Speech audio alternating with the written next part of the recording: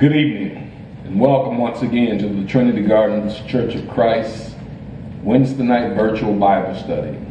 We appreciate the opportunity to come in and visit with you in your home. We appreciate the commitment you have to this study and the commitment you have to study it in your homes. We're going to pick up this unfolding drama, this unfolding human drama, this human story in the birth of the church. We've seen the church's birth in Acts chapter 1 and 2, and we're going to move into chapter 3.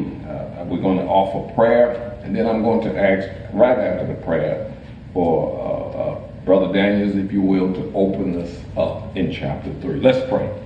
Father God, we thank you for Christ Jesus, our Savior, who came over 2,000 years ago to unfold your purpose. He left, oh Lord, an example for the apostles to follow. Yes. He commissioned them to go likewise and make disciples.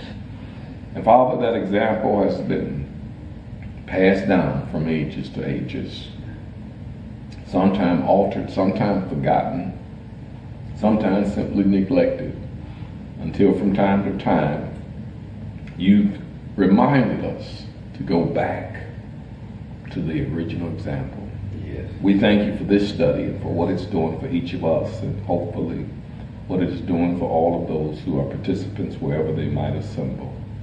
In Christ's name we pray. Amen. Amen. Amen. Amen. Thank you, Ralph. And we are now looking at Acts chapter 3. I don't know about you, you've been studying with us, but this is exciting. I mean, we've been talking about the unfolding, God's plan. Right. And it's an unfolding story. And I just like that because, again, our story, your story, is still unfolding. Right. And you know what's interesting too, Nick? Every chapter we go through, you're going to see something new and exciting. Yes. Somebody once said, I think in Lamentations, God said, His mercies are new every day. And last week, we saw the beginning of the church on the day of Pentecost, but we also saw how the church demonstrated this whole new realm of living. That's right. Yeah, it's new. And we saw that a key component was community. That they loved each other. They loved each other. They had doctrine, they had teaching, they met not just publicly, but they met privately. That's right. And the church grew. And also, we saw that there were Christians who had come down and could have been 150 to 200 new Christians in the city of Jerusalem. And they stayed to get the teaching because they were in the body of Christ. And how the residents, the Jews who lived in Jerusalem, sold their personal possessions to take care of them. So they demonstrated the love that Jesus said you got to demonstrate in St. John 13, and that's how you know. So in chapter 3, we see now it expanding, and we see Peter and John now going up to the temple at the time of prayer at 3 in the afternoon. Now, before the church got started, being Jews, they would go up to the temple to pray. If you were in Jerusalem at 9 o'clock, 12 o'clock, and 3 o'clock. That's right. And guess what? They're Christians, but they're still doing it. That's right. They're still doing it.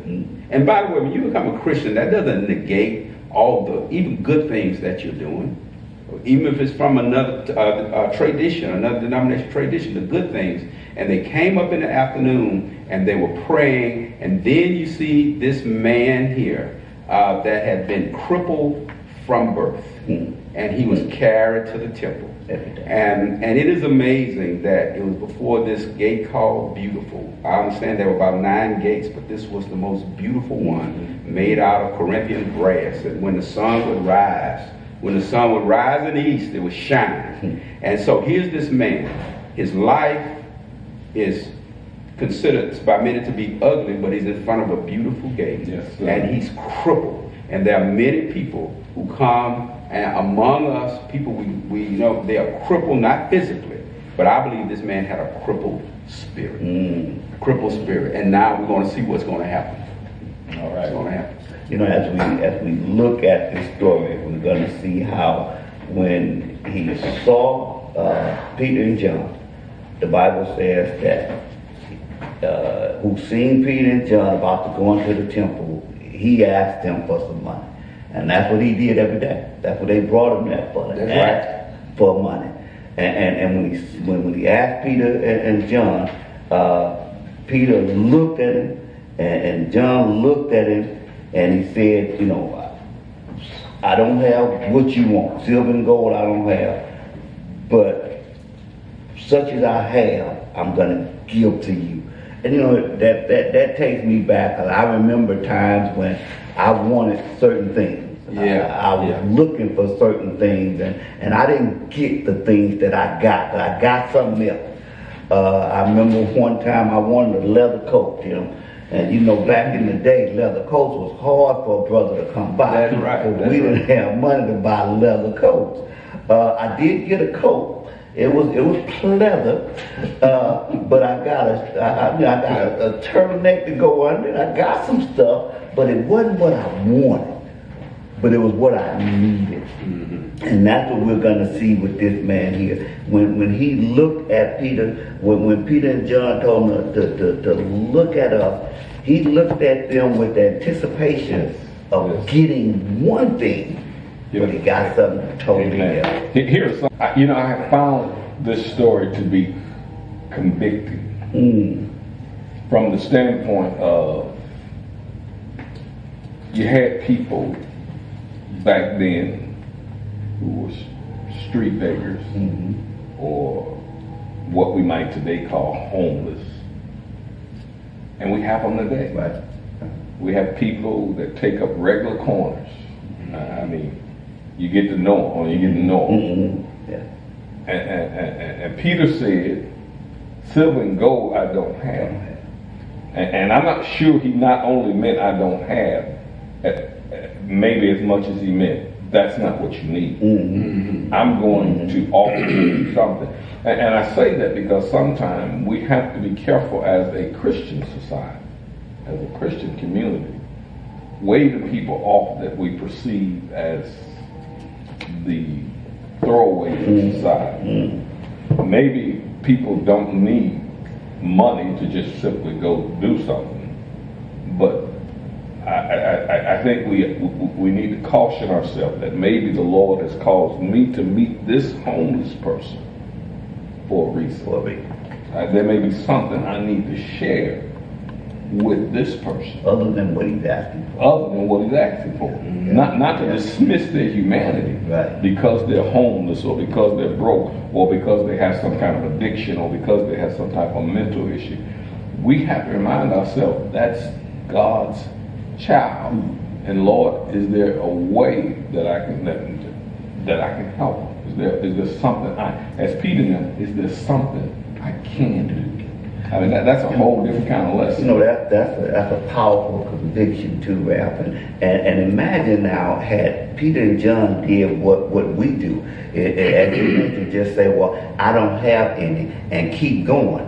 That would have ended that chapter. There's a lot that God is going to do with that crippled man. That's right. And that would not have happened had they not stopped and given him. They did not, let's say they did not have silver and gold, right. But they had something that he needed, and they stopped to take the opportunity to give him that. That is a convicting. I have a service station close to my house that I almost avoid because I get hit up every time I go there.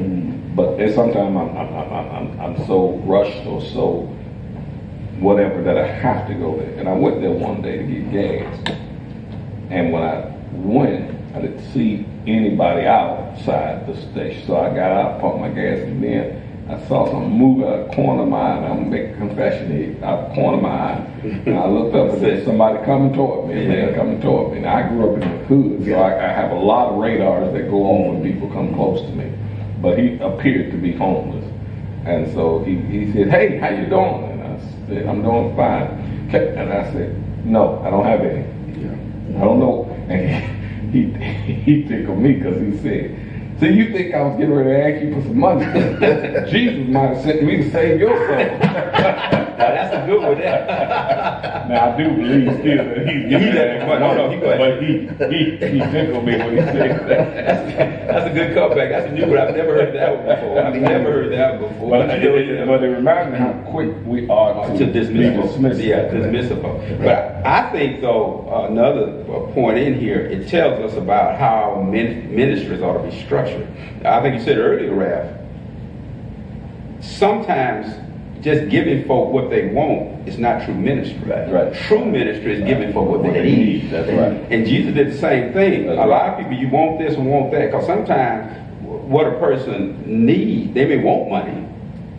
Even in the neighborhood, I want you to give them food, but it may be better than what they need is training to get a job and get their own food, or housing, instead of giving people money to pay their rent.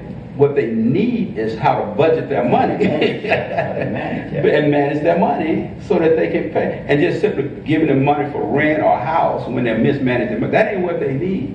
What they need maybe are some other tools. That's right. That's right. So that's just an interesting conviction there. So, but we pick back up the story, and the apostles performed this miracle. One of the things I want to mention, really, as you look at chapters 1, 2, and 3, while the church is growing, it is the apostles who are primarily performing the miracles. Correct. And so the miracles have a particular purpose by God to confirm this new church.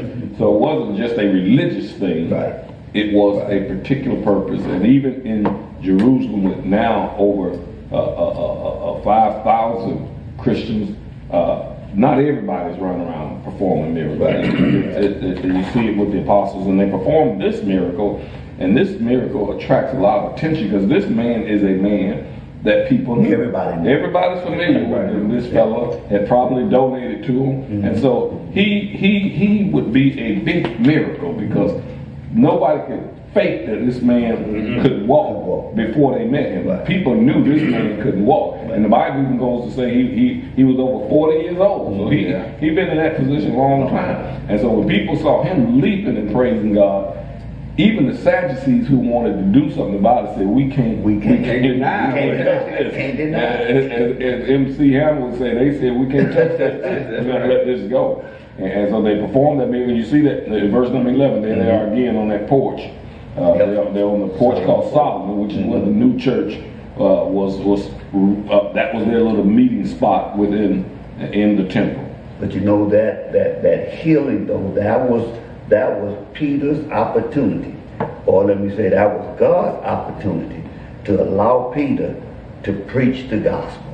And as we look at chapter 3 and chapter 4, we're going to see some sermons, so to speak, that should tell us, those of us who preach and who teach, what we should be trying to tell people when we're trying to convert them to Christ. And not some of the things that we do tell them from time to time. Because what Peter did was said, look, y'all looking at us like we did something. Right. That's right. This is not about us. That's right. None of this is about us. You seen this man who hadn't walked ever in his life, and because I held his hand and raised him up, I could strut my stuff, but this is not about me. That's right. And he took him all the way back to Abraham, to where this story with mankind really took off with him. Point well made, because we have to make sure in our ministry, in our preaching, in our acts of charity and love, that it ain't about us. Yeah. It is about turning people's attention to the love of God, and we have to tell them. Yeah. I'm not able to do this just because I'm able. God has blessed me, and I want to bless you. We have to keep bringing. And he calls them in verse number 19. He calls them. He says, repent.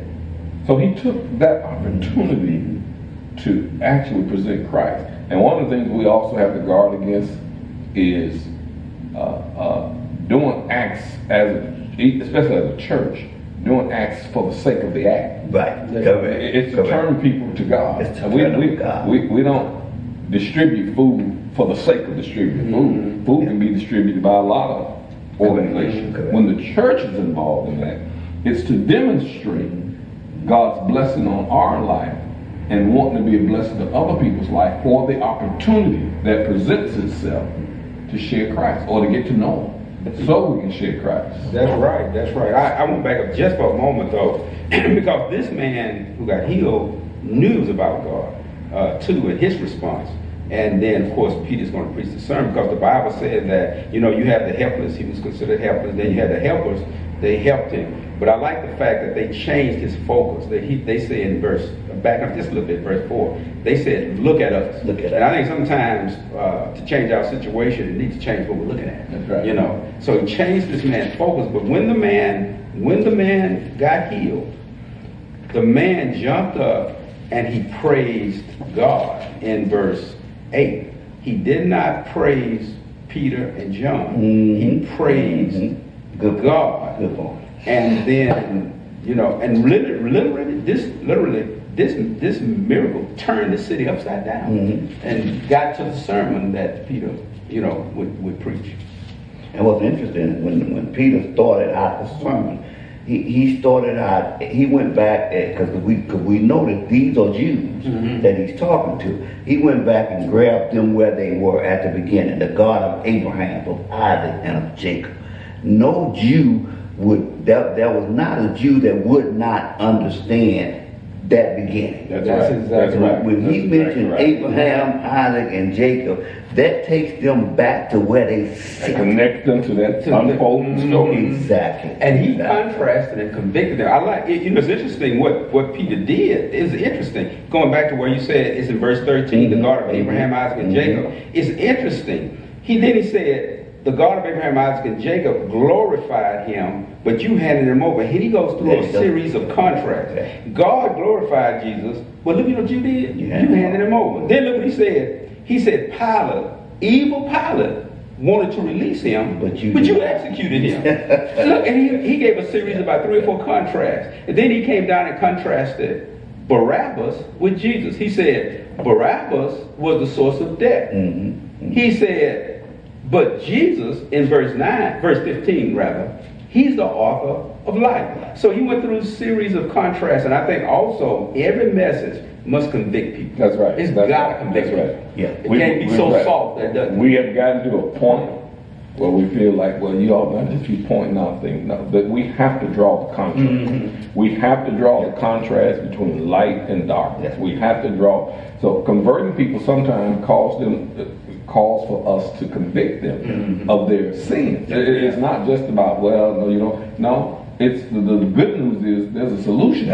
Yeah. But you need to know that you need the Lord. Peter he's not mincing words. He's letting them know they're in trouble and they need to repent and they need to be converted. And see, you made a good point. He let them know where they were and what they needed to do That's right. to get it right. That's right. And you mentioned how strong he did it, how strong he spoke, but he did it with love. That's right. Sometimes I can tell you wrong because I don't like you that much anyway, and I'm just trying to make you feel bad. Yeah. Well, that's not going to change you.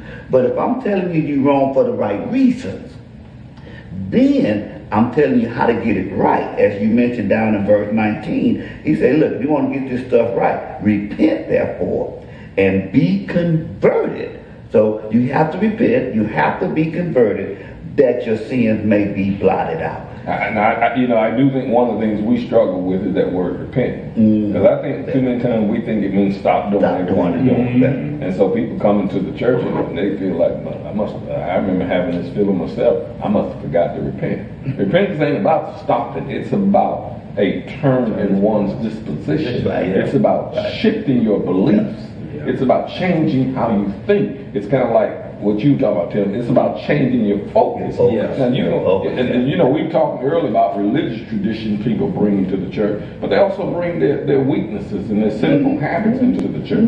And the church ought to be a place where we can receive that because it's an unfolding story, and their life is an unfolding story. They don't need to come here with it all together. They need to come here with a shift in their focus and a shift in their belief that God has already changed me inwardly, and it's going to show up sooner or later. Yeah, and it's a process. It's exactly right. I like what Peter did though in verse 17. Yeah. He said, "Now, Yeah, fellow yeah, Israelites," good verse. he said, "I know you acted in ignorance." That's He right. said, "I know." That's right. This is where he softens. But then he says, I know you. Yeah, I know you. You know, I think about what Paul said. Paul said, "Speaking the truth in love." That's right. You know, I read it saying, see if I can say this right. Somebody said, "Say what you mean what you say, but don't be mean when you say it." You got it. I like that. Yeah. This is him. I mean, he's really punched him. And this is hitting now, softening up, saying something. No, you did it in English. Yeah, you did. And he went there right before he told them, "This is how to get it. This is how you fix it. This is right. how you fix it." That's exactly right. Good point. But unless you all got something else there, I want to drop down to chapter 4 because I want to show you who did not receive this miracle well. What happened? And no, they didn't receive it well. Chapter 4 says, "And as they spake unto the people, the priests, and the captain of the temple, and the Sadducees came upon them, being Greek." Now remember, they're in this temple. In the temple. And the Sadducees and the priests and all of them were in the temple, but they hear about what's going on Solomon's porch. And the Bible says they were grieved that they taught the people and preached through Jesus the resurrection from the dead. And one thing we have to keep in mind, if what they are preaching is true, it's going to destroy their whole the Sadducees and their whole structure and their whole system of religion and their whole profitability. Yeah. So they got a lot that they're vested in that they're trying to protect. I mean, that's exactly right. And so these guys are highly upset. Yeah, because with Sadducees, they don't believe in the resurrection. They don't believe in immortality. That's right. So they had a stake in that too. And the Sanhedrin was largely made up of Sadducees. They were the majority, and they held the high priest position. So that's something they just couldn't let stand. They couldn't. Y'all are there preaching this resurrection. Yeah. We've told you already. Go ahead. No, I was just going to say, and a key to it for me is that, they knew that, the Sadducees, they didn't believe in the resurrection, but they knew that it did happen. And it's almost kind of akin to what we see today. Sometimes you have to deny the truth in order to do what you want to do. Right. And we see that going on in our world, and it helps me to know that we're still just unfolding, because we have to get to the point to where the truth is the truth. You don't have to always understand the truth, but when you recognize it as the truth, then you need to change to the truth. We're still in the early days of the church, and you notice in verse number 4 that the church is now grown. The Bible says, "Howbeit many of them which heard the word believed, and the number of the men was about 5,000. It's believed that if you included the women and children, that it would be somewhere between 10 and 15,000. This just imagine. Yeah. This church has flourished, and now it's up to 15,000, approximately 15,000 men and women have come to believe. So, and the reason I want to set that up, you got to see why the Sanhedrins are becoming disturbed. Yeah. Yes, right. If this thing would just go away, they wouldn't worry about it. But when you start taking 15,000 of their members, faithful Jews, who now beginning to diminish in their Jewish practice and are beginning to ascend in the practice of this new thing. And they're taking their money that they were giving to the temple. Oh, yes. And they're giving it now to this new community. This new thing. And I like, the Bible keep emphasizing men. That's right. Yeah, men. And I think for men, that tells us that in many ways, we keep, if you get men in this whole society, get men, I think Satan has launched an intensive attack on men. Chapter 4 looks like the beginning of Satan's desire to destroy the church, and because success always invites opposition. But you know what? He can't stop it. Rap just read it. They continue to grow. That tells us the devil can't stop what God is doing. That's exactly right. Especially when we follow the pattern that the Lord laid out. Jesus said he couldn't stop it. You can't stop it. No weapon formed against you. So here they are now, the Sanhedrin, the high priest and his kinfolk, the Bible says. They're upset about this, and they decide they're going to confront Peter and about this, Peter and James, about this miracle they performed. So they call them in. And they asked him about what power, verse number 7, about what power or about what name have you done this? Because they considered themselves the highest ranking power in town. And they couldn't deny it was done. That's right. The Sanhedrins were both a spiritual body and a political body. So they're really saying, by what authority? Hell you doing? I mean, we didn't. It didn't come from us. You didn't get a It didn't come permit through us. That's right. You didn't get a permit here. Yeah. So by what authority are you doing this? And they're not going to like Peter's answer. No. Peter lets them know, man, I got to throw it much higher than you. That's right. I got to throw it and do what I'm doing. Yeah. He started out, let me read verse 9. He started out in verse 9 by saying, if we this day are examined or questioned of the good deed that we've done to the impotent or to the helpless man, by what means he is made whole, then be it known to you and all the people of Israel that by the name of Jesus Christ of Nazareth, and then he goes back, preaching to them now. who you crucified. But he always turns it back to them, to the big them. He said, I ain't letting y'all loose. I'm not going to turn y'all loose. Yeah. But here's what gets me, he says, whom God raised from the dead. See, now I'm saying, he just can't let They can't don't say that. Yeah. Don't say it. Yeah. But Peter intentionally says to them, God resurrection. That's powerful. He said, yeah. Even by him, does this man stand here whole before you today? Yeah, and things that when you read that, and I'll get to the cornerstone, I think we really have to be careful too. And this is the problem with religious structure and organization. Feeling that people somehow got to go through, I'm going to say us or whoever you are. That's right. God don't have to go through us to do nothing. Exactly right. There are people, and God's circle of believers is much greater than what most people believe. This even much greater. And people don't have, in fact, to me, when you tell people that, especially when you're dealing with other believers, that's cultish talk. That's how cults talk. You got to get our permission before you bless people, and look, and they were healing this man. Yep. And then they say, what authority? I like what Jesus said. He said, Jesus is the stone you builders rejected. Boy, he didn't turn them loose. He said, which has become the cornerstone, which is really critical because the cornerstone is always the first stone. Anytime even today, if you're going to build something, the cornerstone is the first one set. And everything that is built, every other stone is built in reference to that stone. That's right. Yeah. You need to have it. You don't get no power than the corner. Now you can imagine that the Sanhedrins are accustomed. Now this is a body of about 70 men. It's like a huge Supreme Court. You can imagine that most people called before them are pretty intimidating. And they're used to that. They carry that aura about them. It was this august body.